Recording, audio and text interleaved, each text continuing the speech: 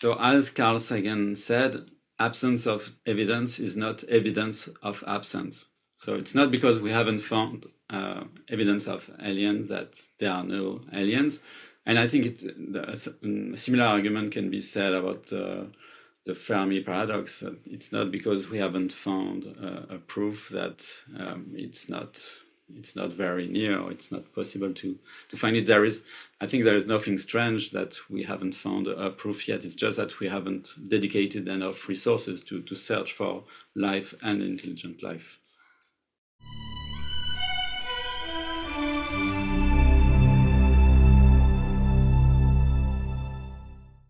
Well, let's talk about the search for extraterrestrial intelligence. It's a long-standing human fascination. It has its expressions in various searches today, in terms of looking for electromagnetic signatures or communications, or the gases of exoplanets that can be assessed through spectrography. That is when the host star shines through the atmosphere, various ways to go about it. But the fundamental question is, with a universe of 10 to the 22 stars and at least that many planets in the observable universe, and a small set of that, but a huge number of habitable planets, that the likelihood of life and intelligent life seems enormously high. And yet, in Fermi's paradox, famously, where are they? We don't see any examples of it.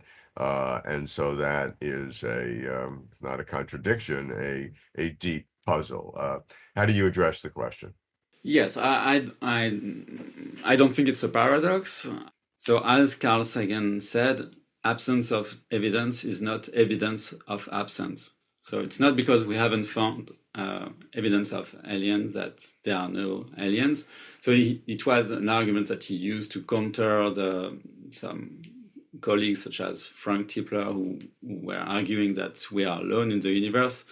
And I think a similar argument can be said about the Fermi paradox. It's not because we haven't found a proof that it's not very near, or it's not possible to find it. I think there is nothing strange that we haven't found a proof yet. It's just that we haven't dedicated enough resources to search for life and intelligent life. And so you have some, shall we say, original, if not strange, proposals to expand our technological assessment of signatures that could indicate life. Yeah, so I propose to extrapolate the two fundamental trends of the development of civilizations.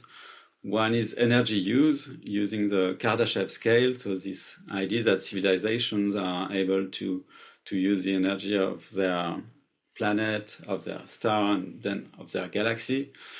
So that's the energetic extrapolation. But to this, I added the miniaturization extrapolation, and it's from an idea of John Barrow. So I called it the Barrow scale, and his idea was to say, wait, don't look just at this very big growing civilizations, but look also at civilizations that would master the inner space. And as you know, there is plenty of room at the bottom, as Richard Feynman was saying, and the bottom scale in physics is the Planck length scale at 10 to minus 35 meters. And in a way, with our technology, we are just at the beginning of mastering these small scales. We are entering into the realm of nanotechnology, but nanotechnology is only 10 to the power minus 9. And so there is a lot of room before we reach the ultimate control or mastery of matter. And the interesting thing is that if you combine these two ideas, the idea to master very small scales and high energy use, I came up with a reinterpretation of some binary stars that are in accretion, so where you have a compact object that can be a white dwarf, neutron star, or black hole, that sucks in a companion star, and they also eject jets or matter out of the system. And when I first saw this kind of system, I thought, well, they look like they could be a kind of life form, because you have all the ingredients. You have energy utilization from the companion star, and seems to be some kind of entropy export or waste production when they eject things out of their system. And the metabolism is a kind of universal definition of life. All living things, even pseudo living things like cities or your computer, they take in energy and they dissipate heat and waste. So I proposed this idea back in 2010, and I'm still trying to test it today. And you call that a stellivore? Like Yes, a carnivore is a life form that eats meat, and a stellivore is a life form that eats stars. exactly. Yes.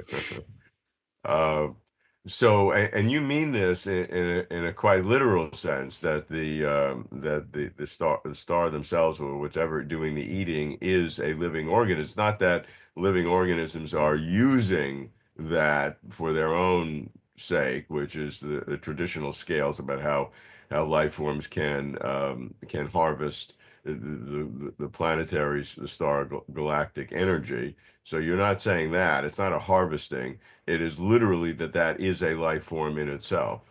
That's right. That's right. And yes, I think this idea brings a lot of skepticism. uh, because we are used to think of life as being carbon based, and that we need to be not too warm, not too cold, have liquid water, all these requirements. But through the years, I got thinking into more and more abstract and universal ways. And what you need for life is actually to perform functions that allows you to live.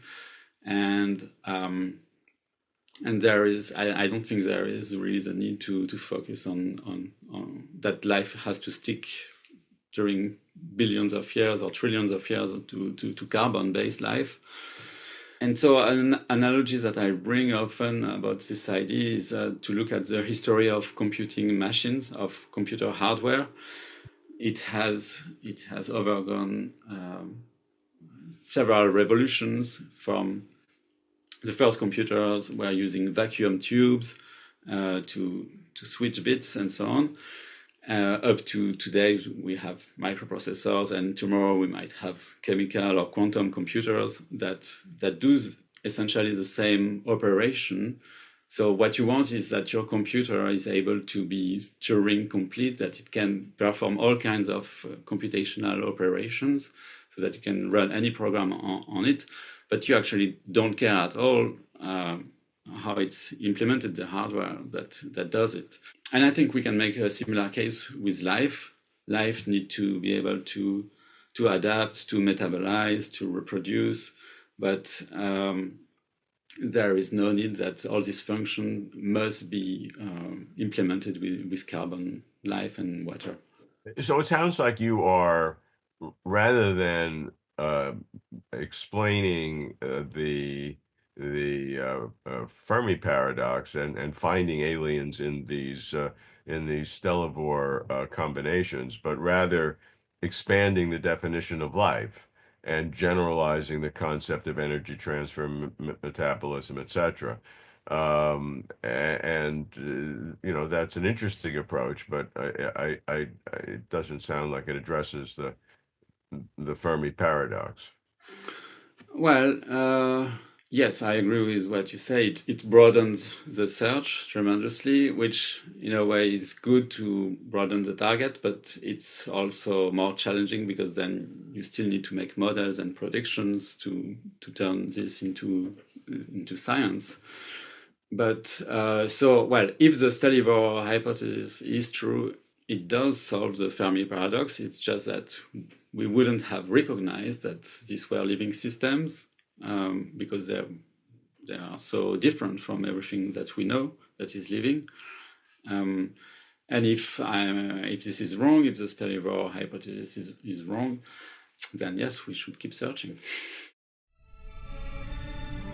Thank you for watching. If you like this video, please like and comment below. You can support Closer to Truth by subscribing. Closer to Truth is now accepting your tax-exempt donations.